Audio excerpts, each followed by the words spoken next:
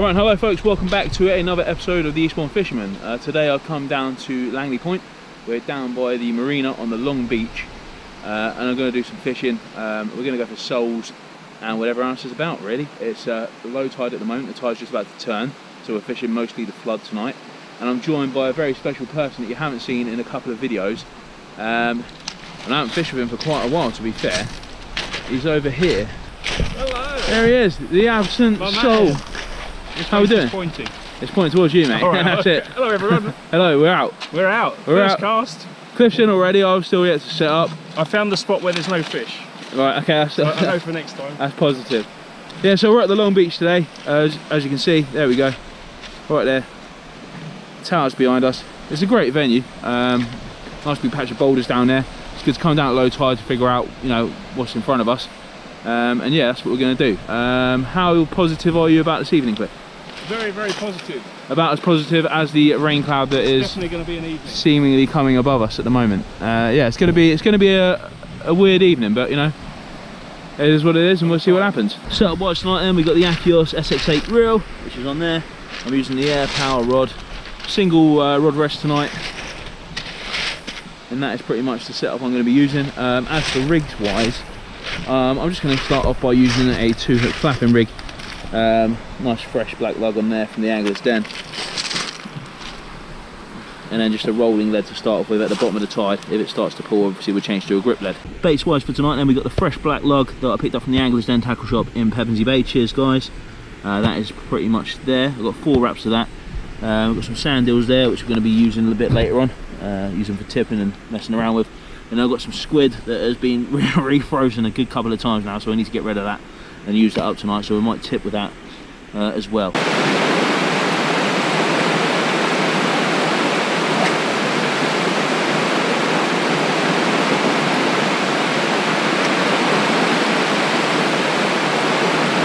Right, I'm just going to have a quick look around this rocky patch, see if we can find any leads from people that have been mackerel fishing or anything like that, anything tied up around the rocks. Nothing I can see as of yet. It's always good, we come down at low tide, have a look around the rocks. The amount of tackle and bits and pieces that I found, just having a quick spoach, is it's quite good. No crabs about at the moment, no. Nice crab leg there. Yeah, have a look. If you come down at low tide, if you're fishing them at low tide and there's some exposed rocks, just have a quick look around, see if you can find any leads or anything like that that might be hidden in the little cubby holes where people might have snagged their lines. But on this occasion, we have been unsuccessful.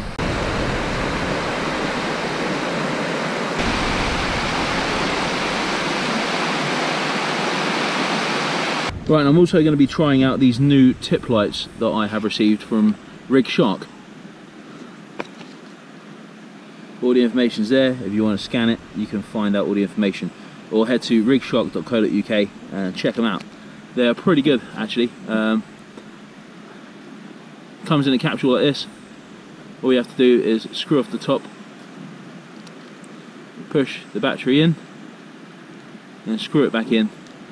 Like that. It's nice and bright, really bright, man. Really, really bright. And the thing I like about these actually is that they just clip onto the rod, the tip of the rod. There's no messing around with duct taping or anything like that. You just open the catch like that and clip it straight onto the tip of the rod. So I'm just going to do that now, and we'll fish with it on, and then I will give my overall opinion of it once we've fished the whole session with it on. Right, so I'm just going to clip the Rig Shark light onto my rod by just pushing it over. Obviously I've got some tape on here from my last light, so I'm hoping it's going to go on. Closing the catch like that. Now that sits quite nice on the top of the rod. The catch is pretty much clipped up, it's nice and stable, you can shake it around, it's not going to fall off.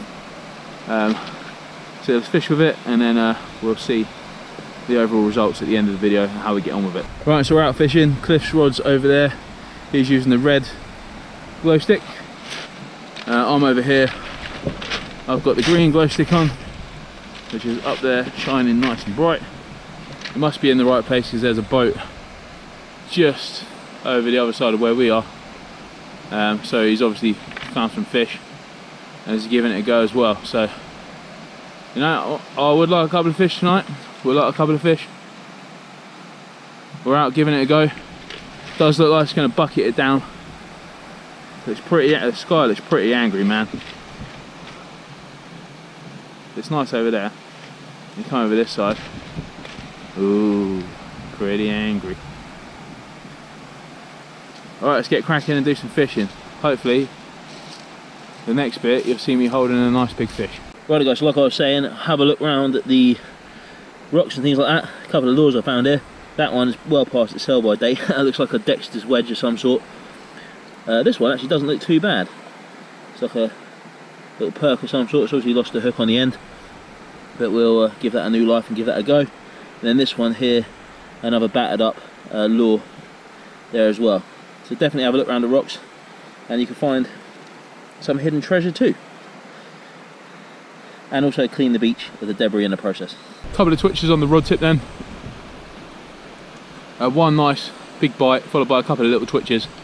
So I'm going to leave it a couple of seconds and then we'll reel it in and hopefully we'll see if we got the first fish of the night. There we go then guys, so that's what we come for. One Dover sole, not the biggest one, but it's a start and I'm pretty happy that we hit the target today. Absolutely awesome. Going to measure him up and see if he's big enough to whack in my pan for some tea. But he's probably going to go back and hopefully we'll catch a big one. Yep, target's achieved. Let's carry on the fishing. Boom. Well, I'm just going to get a quick measurement just to see how big he is.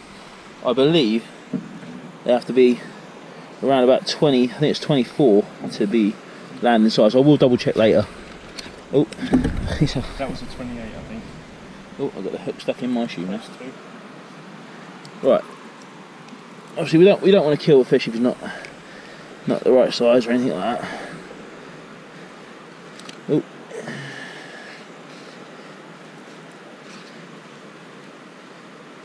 Just touch, I reckon, just touch on. We're calling 28. You probably get 29 out of him, to be fair. If you were fishing a match, you would measure him at 29. But I think just for the sake of the video, because we're not fishing. Oh yeah, he's definitely 29. But 29. It's worth having a look in the rock pools when you come fishing. Look at all them shrimp. If only I had a net. I've hand caught a couple of them. Absolutely fantastic baits for bass. Okay. I don't know if you're going to pick this up on the camera, but yeah, it's worth having a look in the rock pools and the more rockier marks to grab the shrimp.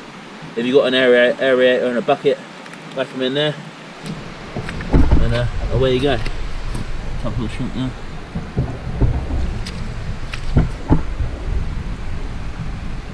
Absolutely fantastic bait. Apparently float fishing prawns, or shrimp should I say, is awesome.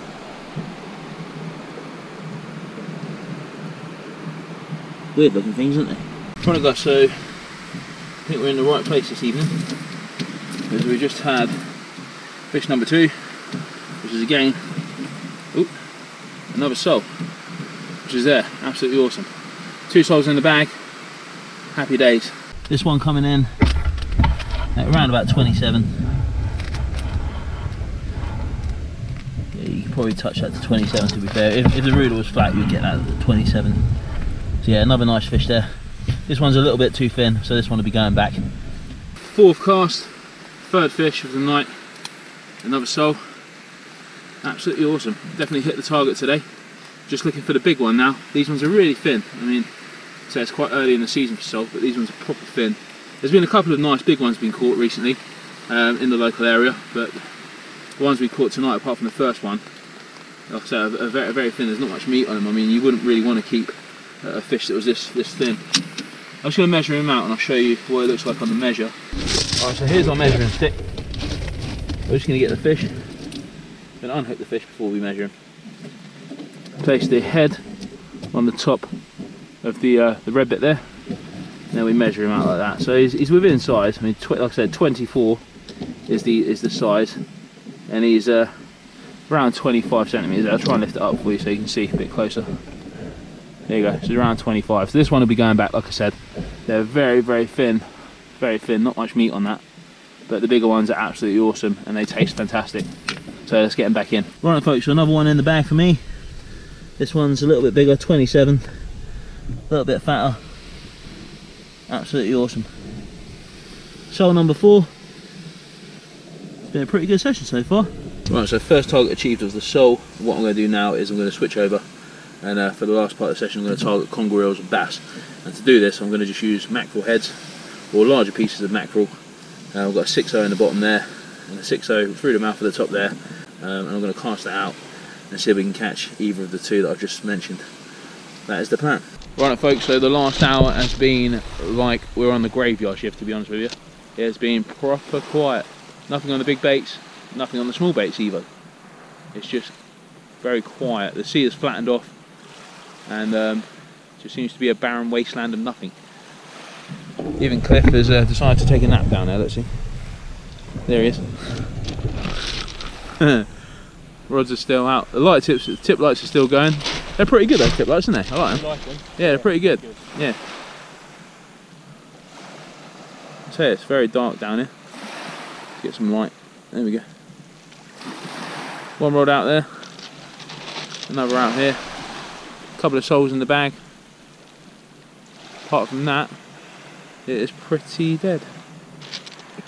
Pretty dead.